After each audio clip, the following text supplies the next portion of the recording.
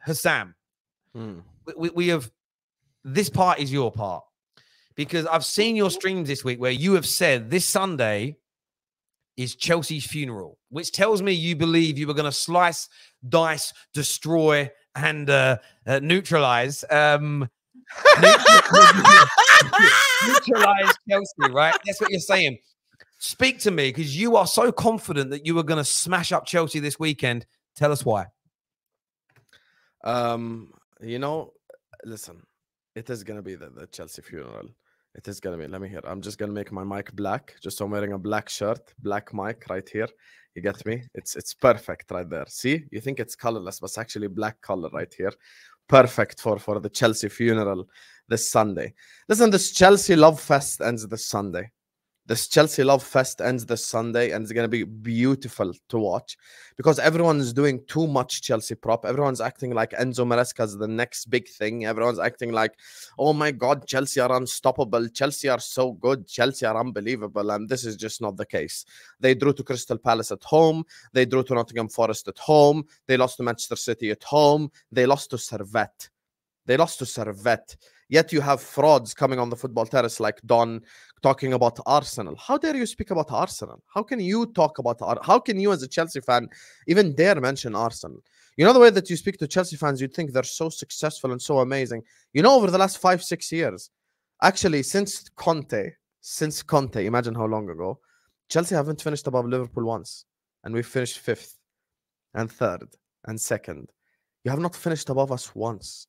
Yet I'm supposed to sit up here and act like you're a better team than us. Chelsea have 2 players. Chelsea are 2 players, and inshallah, Palmer, Caicedo. That's the Chelsea team right there. Player than inshallah. That's it. That's literally Chelsea. Chelsea is 2 players. The bitterness. Palmer and Caicedo. Sam is mad. So bitter. I'm so jealous they signed Tosin Adarabioyo and Robert Sanchez. Anyway, so Chelsea are 2 players, Palmer and Caicedo. I wish they play Enzo Fernandez. I need Enzo to play, because that's going to be the weakness in their midfield. They're going to destroy the shit out of him. Jackson against Konate and Van Dijk. In the words of Roy Keane, do me a favor. Jadon Sancho, I'm not worried about. Noni Madueke, I'm not worried about. I mean, Noni Madueke, every 5 decisions, he makes 1 right one. So, like, if we give him 4 chances, we're good. Just don't give him the 5th. You know, Jadon Sancho is becoming slowly one of the most overrated players in this league, the way that people talk about him. Listen, I'm worried about Palmer and Caicedo, and that's it. Their defense, we're going to tear to pieces. They have an idiot in goal. I literally have 0 reason to be worried about Chelsea. And this Sunday, it will be proven once and for all. Liverpool are winning. And I'll make something clear right now. Forget score lines, forget what Hussam says, forget anything. As long as Liverpool win, that's what I care about. Because I know that Liverpool are going to beat Chelsea this Sunday. Liverpool are going to 100% beat Chelsea this Sunday. And Chelsea fans are going to understand once and for all what it's like to respect a big side, what it's like to respect a big opponent. And Anfield will humble you. And Anfield will shut you up from now to the end of the season, because all you guys have been doing from the start of the season is yap. You ain't got a better squad or a starting 11 than Liverpool, than Arsenal, than City. Know your place. You get me? Know your place. You have finished 6th and 12th. That's 12th and 6th over the last 2 years. So all these players that you rave on about aren't that amazing. Yay, Maresca has us passing left, passing right 500 times. Wow, congratulations. Pep Disciple has you passing football. Palmer is a flat track bully, so this isn't the game he'll perform in. He'll play well against, you know, maybe Crystal Palace. Actually, he didn't even play well against Crystal Palace, but yeah, he'll play well against, like, you know, Leicester. And then Don will come here and tell you how he's the best player in the world because based on ability, technique, and all these cringy things that everyone says. Palmer has 2 non-penalty goals against every single top 6 side, home and away. Both against Man United. One was the deflected goal and one was the goal at Old Trafford. The rest of the games, he did not score or get an assist in any of them. Not against City, not against Arsenal, not against Liverpool, not against Spurs, even though they scored 4. Not against, you know, any of the other top 5 sides. So, yeah, listen, I'm not worried about Chelsea. I'm going to sleep really well at night, inshallah, on Saturday. Going to have my beauty sleep before I get ready for war. So we can annihilate them once and for all. And I've actually compiled the list. I don't know if you've actually heard about this, but I've made a list. I've made a notepad on my laptop of all the Chelsea fans. And I'm taking attendance this Sunday. Terry knows this. I do watch-alongs. He knows already. I do watch-alongs. And I'm going to take attendance like a university professor at the start of the stream.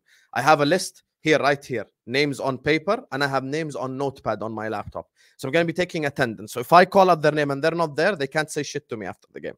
They have to be there, you know, because the Chelsea fans have been yapping from the start of the season, and I'm sick to death of their bullshit day in, day out. Chelsea have 2 players who start for us. The rest of the team is all Liverpool players if we're doing a combined 11. I'd rather have Kelleher in goal than have Sanchez. They don't have a defender. That's an unbelievable defender. Vega against Mo Salah. Yeah, good luck, buddy. Good luck. It's going to be over this Sunday, man. All this Chelsea nightmare is over this Sunday. Cannot wait.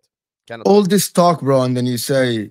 But I'm being honest here. Not steering the pot, nothing. All this talk, and all you say, all I care about the win. The way you talk, it should be levels. And you're playing at Anfield. It doesn't matter. You should win anyway because you're playing at Anfield. Liverpool at home should be winning every game. But the way you talk is that I'm expecting 3-0. Anything less than 2+ goal margins, you fail then. Based on your logic. I'm sure your coach doesn't think like you, of course. I'm sure they don't think like you. But the reality is, Liverpool, yes, ahead of Chelsea. They play at home. They should be winning the game. If Liverpool lose the game, it's a disaster. If Chelsea lose the game, I don't think it's a disaster at all. It's a disaster. Chelsea are behind. The Chelsea fans say. Absolutely not. You will never see a Chelsea fan. You're such a hypocrite. Yeah, Habibi, you will never see a Chelsea fan. Oh, he's basing Liverpool based on what I say. Why don't you base Chelsea based on what the Chelsea fans say? But no Chelsea fan said that will go to Anfield, right? And we are favorites to win the game. Show me one guy. Don't change. Yeah, Habibi, there is no Chelsea fan that said they will go to Anfield and win. I literally have a whole list.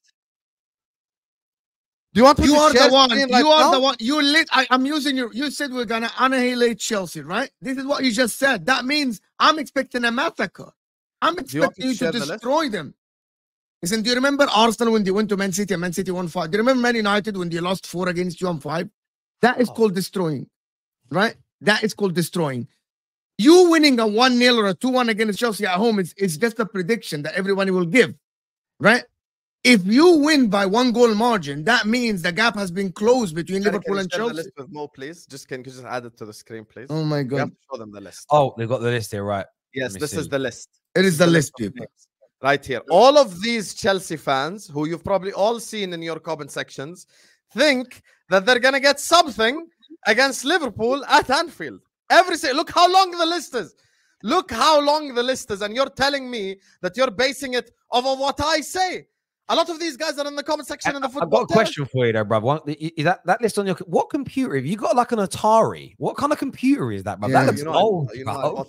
That's like an Atari from the 80s. I just made it on the notepad because it's easier to take attendance that way. I made it on the notepad app. Yeah. Well, I've got a few questions for you from the audience here. First one says, man said we'll take a 1-0. Ha ha ha. What kind of funeral is a 1-0? The funeral is the fact that you will be humbled once and for all, and just don't talk about Liverpool.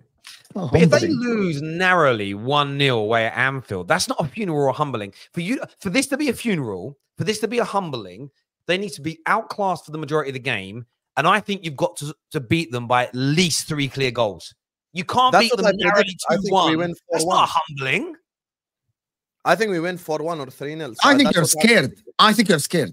I genuinely think you're scared. I just said we're going to win 4-1. But to be honest, I genuinely think you're scared. Genuinely think you're scared. I just said we're going to win 4-1. Not me. Bro, you literally said I will take any win as you're scared to predict that you're going to destroy Chelsea by 3+ goals. You're absolutely scared. I'm going to win 4-1. I just said it. Anything less than that, you would consider that here's the thing, an underperformance. You cannot cook me after a win. That's not how football YouTube works. No, that's nonsense. No, I'm sorry. I'm calling you out on that. You cannot say we're gonna, because I always speak about predictions. If I predict Man United winning this weekend in a really close game where we nick it 1-0 and the game finishes 1-1, but it was really close, my prediction is still very close to being accurate.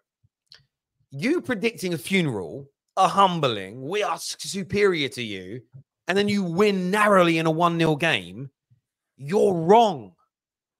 Forget the result, the underlying, forget the what you said, the why, the underlying detail of your prediction is completely and utterly wrong. If we win 1-0, somebody says this season, Slot is not going to win the Prem. He's going to flop. Liverpool are going to look awful. They'll struggle to make top 6. And then they miss out on winning the league by a point. And the person says, well, I told you Slot wouldn't win the league. Bollocks. Your prediction was wrong by a country mile. You can't say it's a funeral for Chelsea and then sit there smiling with a scrappy 1-0 victory or a close draw or anything like that. You have got to win big, win convincingly. Otherwise, you are holding an L, Hussam. 100%. I am celebrating a victory regardless, number 1. Number 2, a win is a win. It's 3 points. Number 4, if we beat Chelsea only by 1 goal, then they earn my respect. I'll treat them differently. Yeah, but the way you talk about them, okay, listen, if I'm playing, the way you talk about, bro, the way you talk about Chelsea is that the same way when, with all due respect, I talk, for example, about Salernitana. If Salernitana comes to the San Siro and I win 1-0, bro, that is just that is not a win, bro. Yes, which is why this is a humbling for us, right? That is what you don't understand. The way you talk about Chelsea is that they aren't up to your level at all. They aren't. They aren't. Okay, so let me get you this straight. Are Chelsea close to Liverpool at all in terms of the level? No, fuck no. Not even close. No, close to what, So Habibi? comes the end of the season. They finished below us 7 years in a row. Okay, so comes into the season, there should be 10, 15 points, something like that. Of course, 100%. 15 points between you and Chelsea. So the way you talk about them is between us now anyway. Okay, so the way you talk about them is the same way, for example. Most 7 games of the season were 4 points ahead. Yeah. Okay, so hold on. Everything, bro. So everything is recorded 10 points by 38 game weeks, of course. I said 15 points. Yes, you're right. The way you talk about them, a 1-0 loss at Anfield is not, bro. A 1-0 loss at Anfield for Man City is not that bad. It's actually predicted. Yes. Damn. Yeah. Anyone that goes to Anfield are inferior. I'd be scared. I don't think you understand. I think you know what? I think you put your chest out, but your face is at the wall, bro. Literally, bro.